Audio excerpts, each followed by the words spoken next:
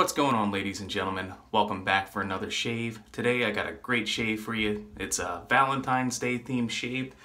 And believe it or not, it's the only soap that I actually have for a specific holiday. And I don't even really celebrate Valentine's Day. But here we go. It's got the cap upside down here, I think. It's Lather Brothers Amoroso. The scent is a strawberry, rose, and musk scent. A very, very nice scent. Brush I'm going to be using today is my Omega Barber Pole brush here. Going to be doing a one-pass shave with the Gem Junior. So let's get lathered up real quick. This soap is a really, really nice soap.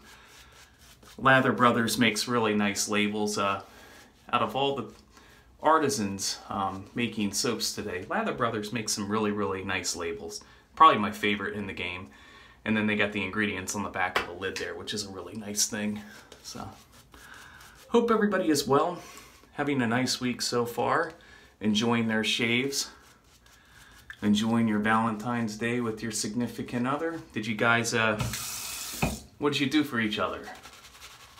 Do you even celebrate it?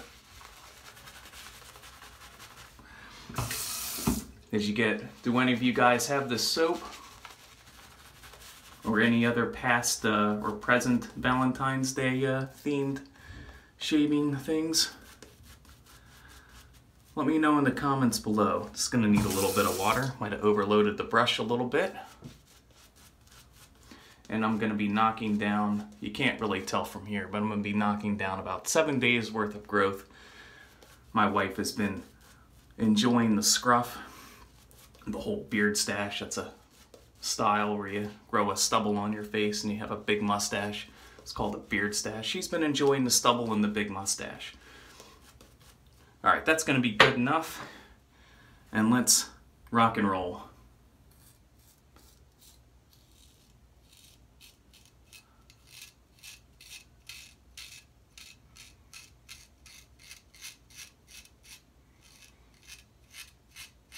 These Gem Junior razors are awesome.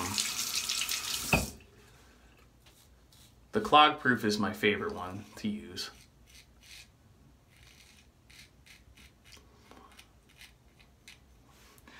I just recently changed the blade on this razor too. I think before I changed the blade, I probably had about 20 or 30 shaves on one of those blades.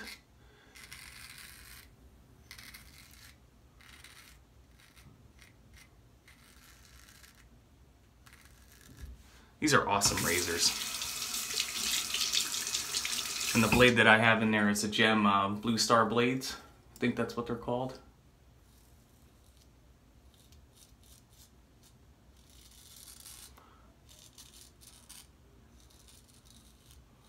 Pretty good residual slickness on this soap where I can kind of go over areas a second time and knock things down.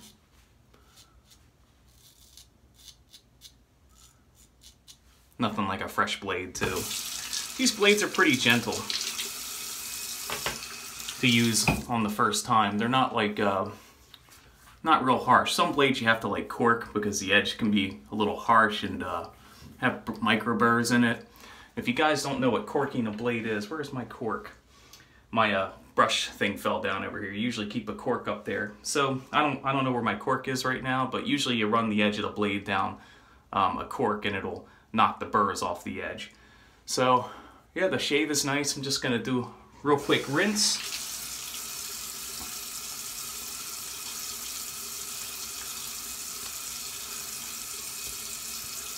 Yeah, no touch-ups. I'm good to go. And I'm gonna be using Chatillon Luxe's Moto. I believe that this was released on Valentine's Day a couple years back.